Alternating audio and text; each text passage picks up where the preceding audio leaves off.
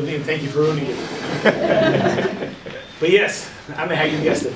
I did bring with my some props. I brought with me here 2 stalks of wheat. Now, if we look at the stalks of wheat, the truth is this is the staple of our diets. This is probably one of the most important plants that ever have been cultivated and we grow.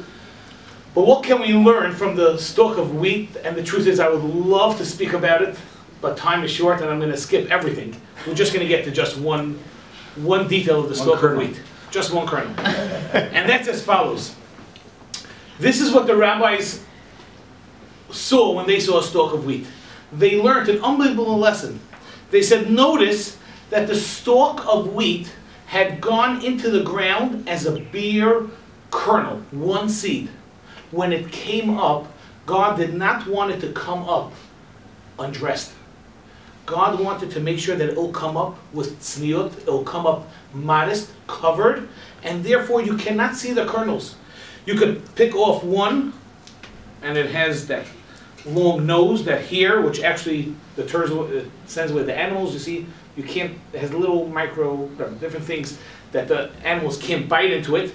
And then you get the chaff and all the other things, and there's one layer and another layer and another layer until you finally get to that kernel of seed. Unbelievable. That little kernel is so wrapped up. And the sages learn from this an important lesson. They say when somebody will come back to life after Tchias HaMesim, when the dead is resurrected, we're going to come back. Are we going to come back wearing clothing or not? And the Gemara tells us, Kal v'chomer mechita, we can learn from the wheat. If wheat, God did not want the wheat to come up undressed, we are not going to come up undressed, we're going to come up clothed. And therefore, they learned, when they saw this wheat, they said, wow, God is going to bring us back with clothing. Look at the wheat. God did it to the wheat, He'll do it to us as well. Incredible. What a connection. How in the world are they learning that from the wheat? And the answer is because in Jewish thought we understand that when somebody dies and the body is now lifeless, we don't dispose of it. We don't have like some dilemma. What do we do with the body? How can we get rid of it? How natural and green can we be with this body to make sure it doesn't leave its mark on civilization? That's not what they're worried about. They say when the body is lifeless, we now bury it just like we bury that seed. When we bury that seed, we're not forgetting about it. We're depositing it, and it's going to get watered, and it's going to sprout up again. So too, when the body is lifeless, and there's nothing, that body is not dead, just like that seed is not dead. There are hundreds of years old, there are seeds hundreds of years old, and they put it in the ground, they cultivate it, and it becomes alive again. Look at that. And therefore, the body is not lifeless. It's going to go into, it is lifeless, but it's going to go into the ground. And at one time, God is going to sprinkle on it, Tal Shel Tchiyah, that dew of resurrection, and we're all going to come up. When that moment comes, after Mashiach comes, and it's going to be Tchias HaMesim, the resurrection of the dead, the cemeteries are going to look like fields of grain. Everyone is going to come up after that water, or whatever that Tal Shel Tchiyah is, that dew of resurrection, and we're all going to come back. And therefore, it's not that the body is useless, and let's try to get rid of it, and so many different cultures came up with creative ways of getting rid of the body, and seemingly finding purpose in such a complicated stage of existence, but really, the life is not over. The life has just finished the first stage, and it's going to be carefully, with such care and such attention, it's going to be put away so that it will come back the right way. And the body is never gone. The body is never gone. That is how the Jews understand it, and that is really the subject of this week's parsha, this week's Torah portion. And that is really the continuation of last week. Yitzchak was laying on the Akedah, on the altar. He was ready to be a sacrifice, and he gave himself up. He was laying there, imagine, he said his goodbyes. He's ready. He sticks out his neck. He's ready.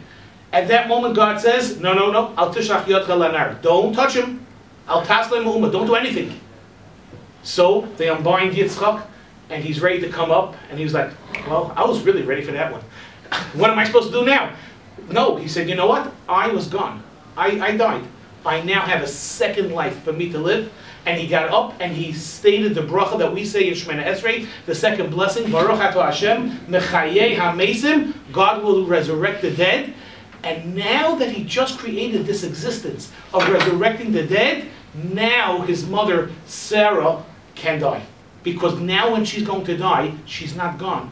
She's just finished her first stage. She's going to be buried actually in Ma'aras HaMachpelah, which means a double cave, which means there's a bottom and there's a top. There's this existent and it's still ready for the next existent. There's a Machpelah, it's double. There's another existence that is going to be ready. And once Isaac on that altar created the existence of a new life, and ending this life is not the end of it, now Sarah was able to to die, because now she's able to be put away to be resurrected.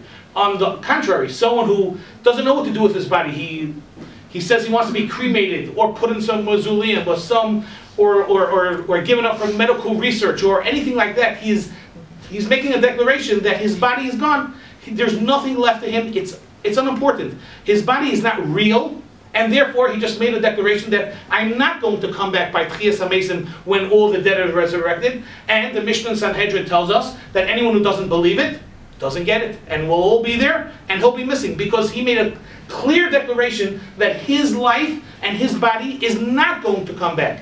And therefore, our lives are not over when our souls leave our bodies, but on the contrary, we are simply like a piece of stalk. We are simply like a seed that we take out and we put into the ground, and we're just going to come right back when that time comes. And therefore, it's a great comparison. That's a beautiful, beautiful lesson to learn from the wheat, because our bodies are that seed that is not finished with, and we're not destroying it, and it's not lifeless once we put it into that ground. We're just waiting for the right moisture and the right everything to come, and it's just going to come back together. And as we say, Shenizke, that we should be Zoicha, the Maisa Mashiach, will Tchias HaMesim, when we should all merit to come to that existence when Mashiach, the Messiah, is going to come, and we'll all be there during Tchias HaMesim, the resurrection of the dead. Amen.